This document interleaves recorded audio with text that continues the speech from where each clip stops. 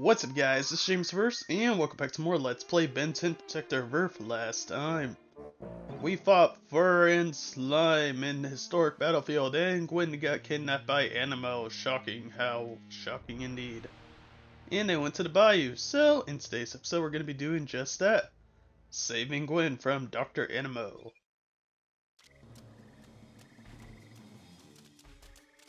Where's Animo? Where's Gwen? Ask someone who cares, old man. We've got to track Clancy down. It's our only hope of finding Gwen. Good thing we brought along a big bug swatter.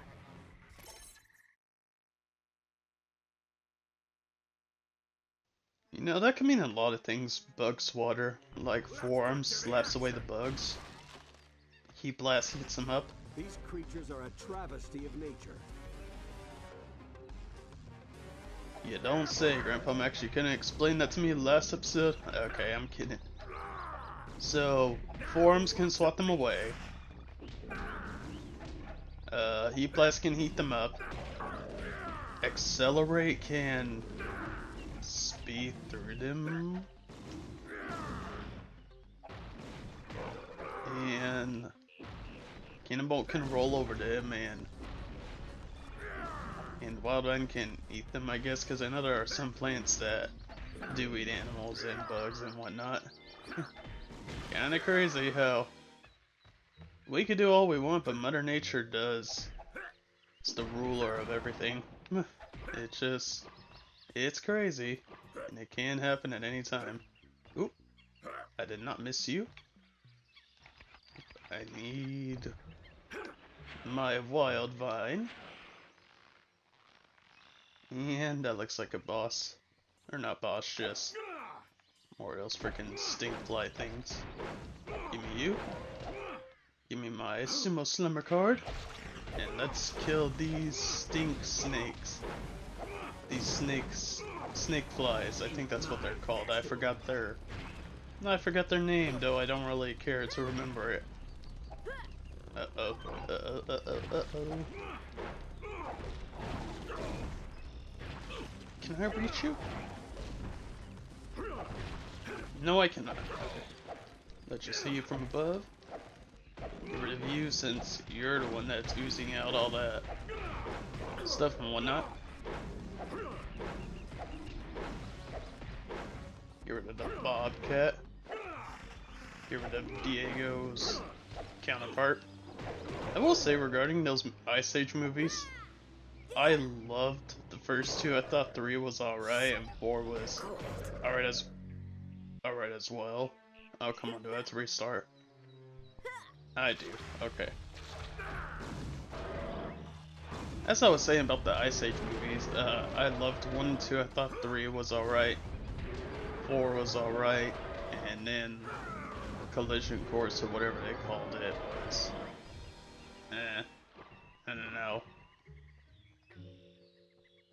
The whole just like current interest and whatnot just didn't really, I don't know, it just didn't fit the vibe of Ice Age in my opinion.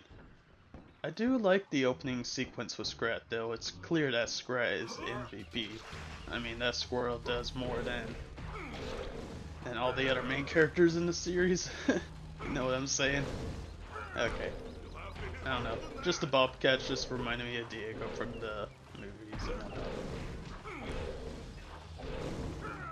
Get rid of you, and it. You know, I just realized I wasn't really sure if I was going to talk about this now, but Animo is really smart when you think about it. But we saw Clancy at the beginning of the level, which is kind of funny. Clancy is a villain that appears, I think, in season 1 of Ben 10. Wasn't sure.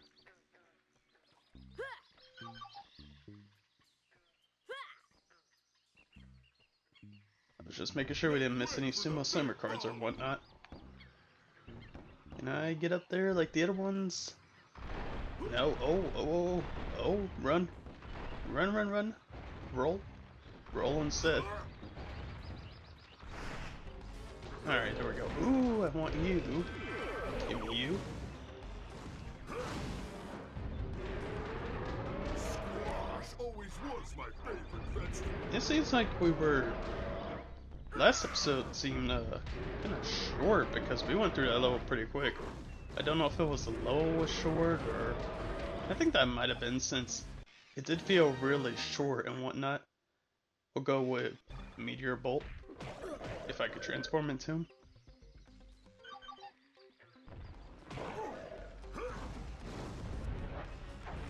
Oh.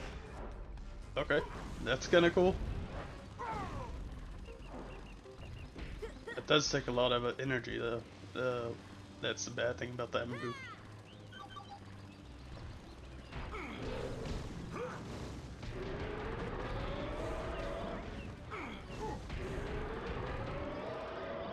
Get rid of you guys. Are we swinging? Yes, we are. We got ourselves a wild Venombungus. Can I make it? Oh, I thought I wasn't gonna make it.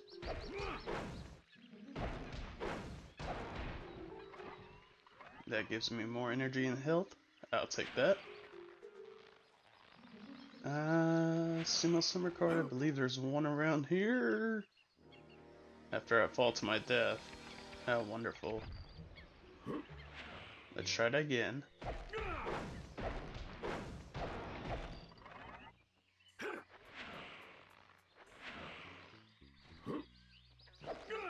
Okay, did not miss this time.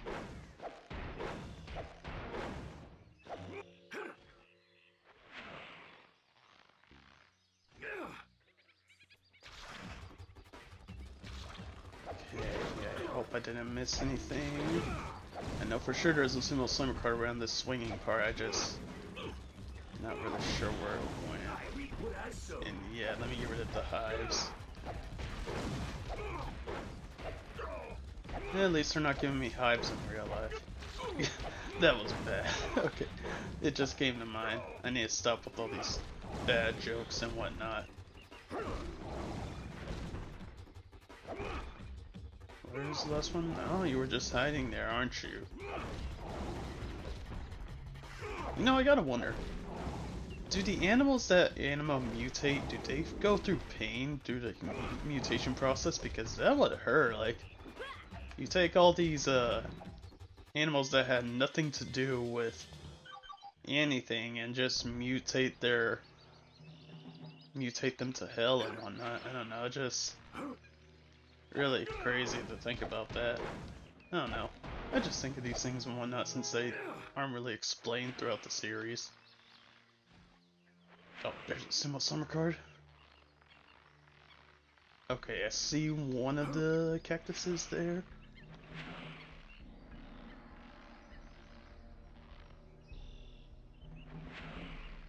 There we go, nice. This is number 2, I believe. I believe this is number 2. Give me you. Alright. Alright. Number 2 and number 3 should be coming up pretty soon since... Yeah, we've been zooming through these levels. It's crazy. Okay, get rid of you. Let me guess, there are more. So they just come out of the ground now.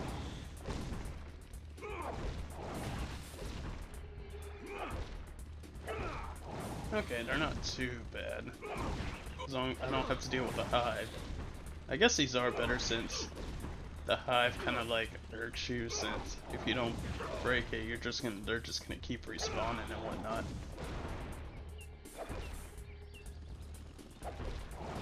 Unless the whole ground is a hive, then that would have been pretty interesting. Though I guess that type of trope is overdone in media and whatnot. Like, you were looking for this area, it was under you all along. Alright, we just have you two, and I cannot reach you, and you are being kind of annoying. Jesus, I didn't think Stinkfly would be pretty annoying. No, you don't really expect it, which I do kind of like. I do like when aliens you don't expect to be powerful end up doing a lot more than the OP aliens. I don't know, just seems a lot more interesting to me.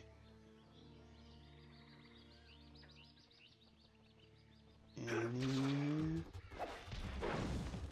Okay, now you guys have a hive, okay. I'm the weed you'll never get rid of. What was he gonna say? I will eat you. I will never get out or something like that. I don't know, I couldn't really hear that clearly. Come on, give me you. Break you. I cannot reach you guys? Oh, they are pretty higher, I just realized that. Come on.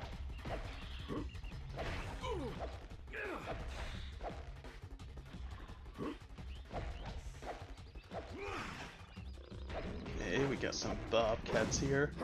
Some wildcats. Not wildcat. Or... Wild... No. Bobmut? I don't know. That's Wildcat in an alternate universe Bobmut. Oh, whoa! That I didn't realize that move was actually pretty cool. I was just spamming triangle and yeah, it went pretty good. Okay then. That mansion. That must be where Clancy was heading.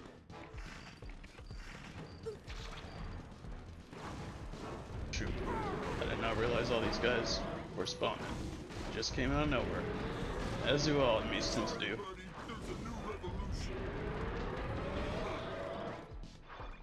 And just like... Well, really, Clancy didn't really have any build-up at all. He just appeared out of nowhere. That, I don't know. Hex was more or less the same, but I guess it made more sense since magic and pinball. Since magic kind of fits the theme. I don't know. Oh. Sumo Slammer card.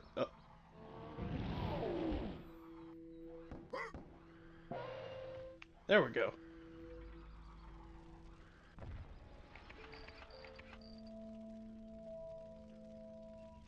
Let's bring up the heat now with Heat Blast. Need a light? I just realized Heat Blast kind of sounds like the shopkeeper from Resident Evil. What are you buying? What are you selling? I don't know. Just me. Alright, we're using all the aliens. I like this. I like it when puzzles require multiple aliens instead of just one.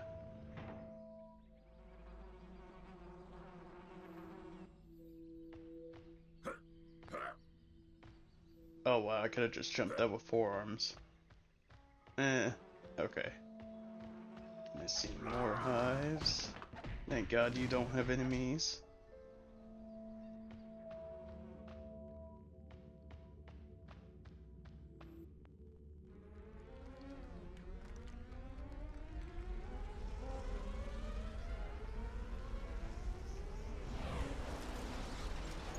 You're too late. Gwen is gone, and you'll be next. Yeah, if you think about it, Hex didn't really have any build-up. Kevin did, but Hex didn't, and Clancy didn't also. He just appeared in the intro and whatnot.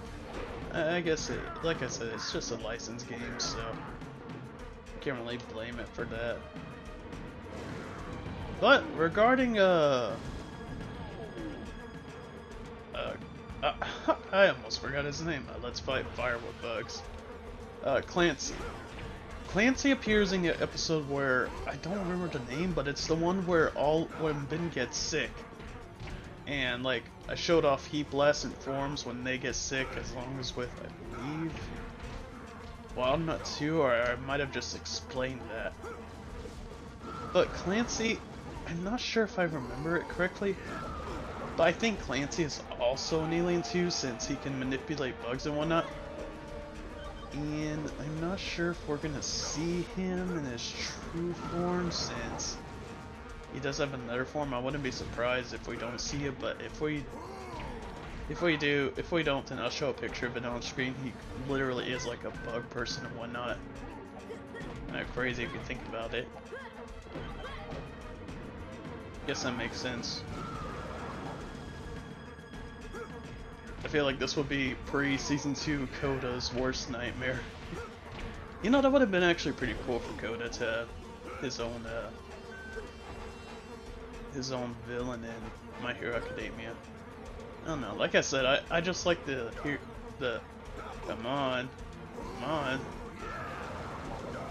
the people with mutant quirks and whatnot, but we're not getting into that. We're fighting Clancy and we are almost done with this boss fight, yeah. Whenever I think Clancy only appeared a couple times in the main series, but not that much after the, at least from what I remember. I don't know if he appears in Omniverse and whatnot. A lot of the villains from the OG series appeared in Omniverse, which was really cool. So I think Omniverse gets flack for his animation style, but I don't mind it. It's a lot better than the reboot, that's for sure. No, it kind of fits the tone with Ben's personality in Omniverse, where he's kind of a mix of what I love from the original Ben and Alien Force.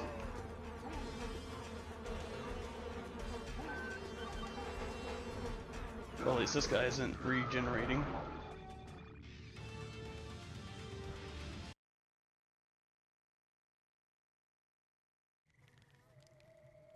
Okay, vermin. I'll ask you one last time. Where has Animo taken Gwen? You're too late. With his new base, the good doctor has all the energy he needs to return this planet to its rightful masters. And quite soon, your girl will be no more than just another mixed-up creature in his mutant menagerie.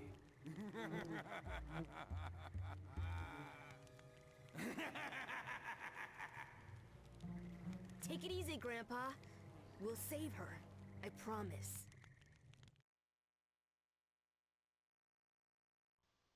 You know, we haven't seen the movies in a while. Let me see which ones we actually unlocked. After it saves. Ah, yes. Racing on the sea or racing on a lake while Gwen is tortured. Only in Ben 10. New Orleans. Oh, we're going to New Orleans next. I actually want to see what movies do we have.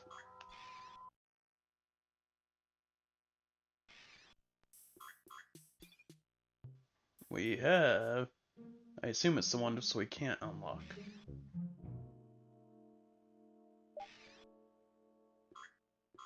Movies. Why did I go to Hero? We have... almost all of them. Let's show off... Ooh, I love Ripjaws.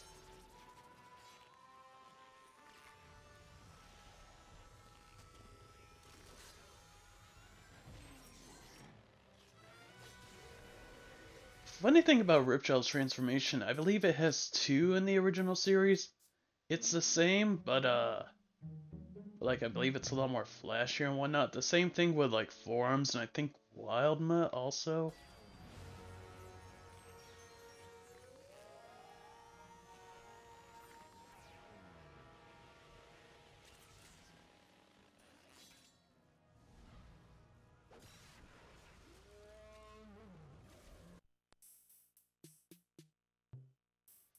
And which ones are we missing from the OG series that I know of? Oh, we have Stinkfly too. Oh, that was the most recent one we have.